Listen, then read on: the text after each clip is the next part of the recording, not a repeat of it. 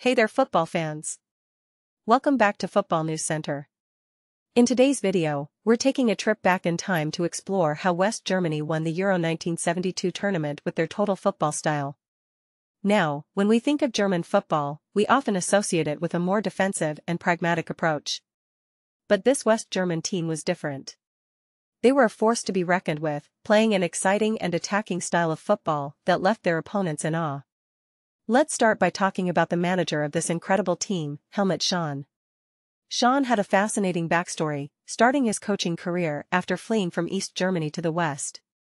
He was influenced by the legendary coach Jimmy Hogan and introduced a style of football known as total football, where every player had to be comfortable on the ball and regularly switched positions.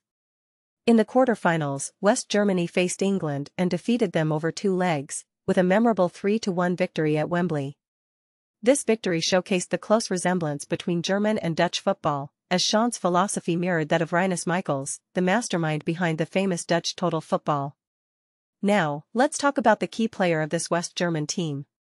It might surprise you, but it wasn't the legendary Franz Beckenbauer or the prolific Gerd Muller. It was Gunter Netzer, the number 10, who dictated the game and played brilliant balls into the attack. Netzer was calm and composed on the field, almost playing at a walking pace, reminiscent of players like Toni Kroos and Mesut Ozil. His performances earned him the title of German Footballer of the Year. In the final against the Soviet Union, West Germany displayed their dominance.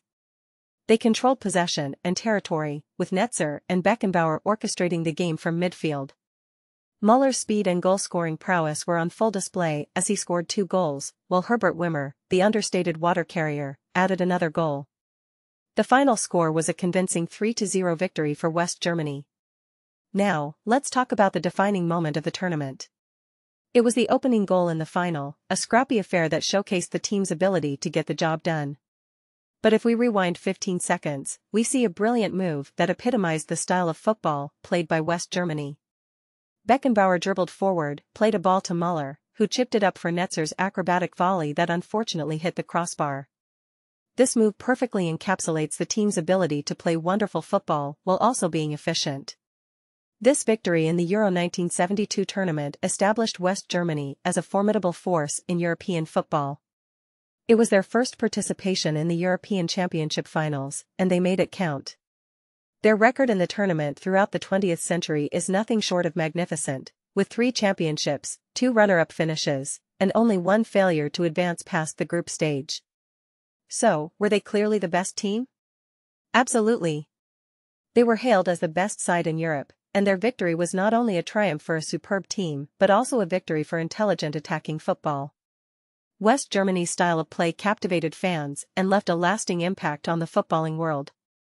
That's it for today's video, folks. We hope you enjoyed this trip down memory lane to the Euro 1972 tournament and the incredible West German team that conquered it with their total football style.